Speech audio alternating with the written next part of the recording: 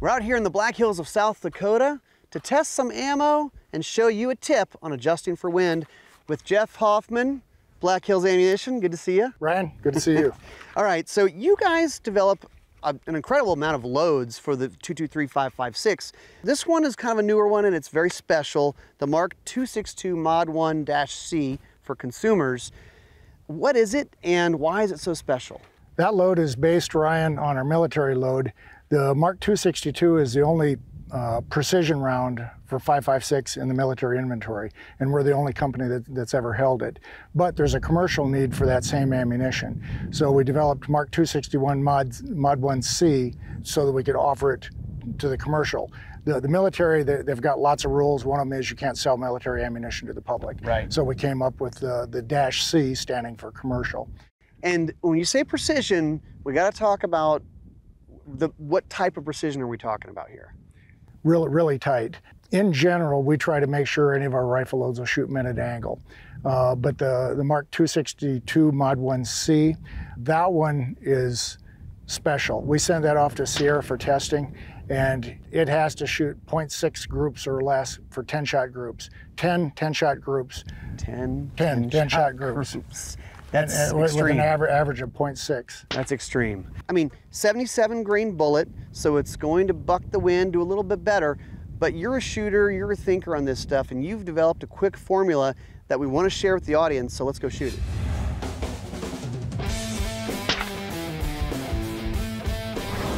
Jeff, you're a shooter. In addition to making really good ammo, you've thought about this stuff. So we know trajectory is consistent, pretty easy to adjust for, drop.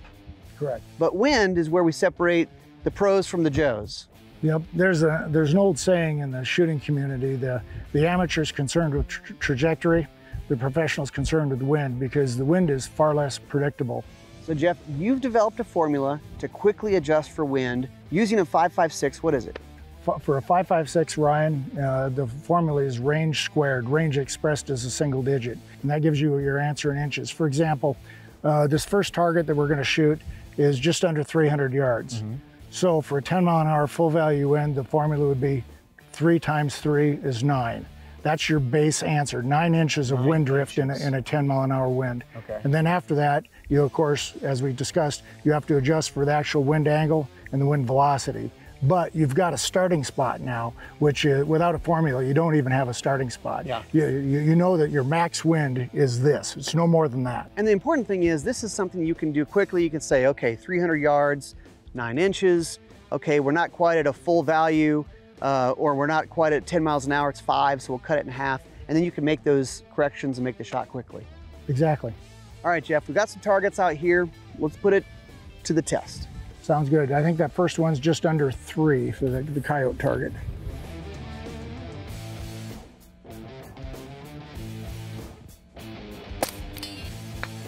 Hit. All right, dead coyote. All right, let's do a little bit further one. Let's test this. Okay, on the next ridge over, more to the right, there's a 500 yard. That's a reduced E. It'd be nicer if that was a full-size E, but it's a reduced E. So it'd be 25 inches, but we're not quite at a full value wind, so. Yep. So 25 inches would be our max, so we reduce that. The wind's a little less than 10, the angle's a little bit less. Hit. Nice. I love simple solutions for shooters, whether you're in the field, whether you're military. Black Hills Ammo making super accurate, quality ammo.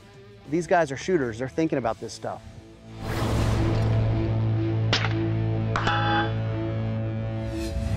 To see all of Gun Talk's content, go to guntalk.com, guntalktv.com, or sign up for the Gun Talk newsletter.